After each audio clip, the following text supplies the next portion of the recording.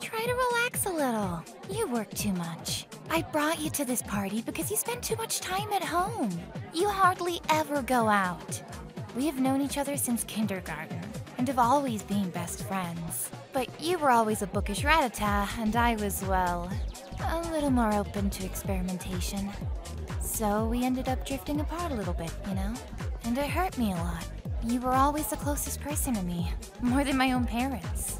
Remember that time my parents fought and I ran to your house? It rained a lot and I got soaked. We played video games all night, ate pizza, and even shared the same bed. The best moments of my life. When we got to high school, we drifted apart even more. I guess it was all those teenage prejudices. How stupid I was.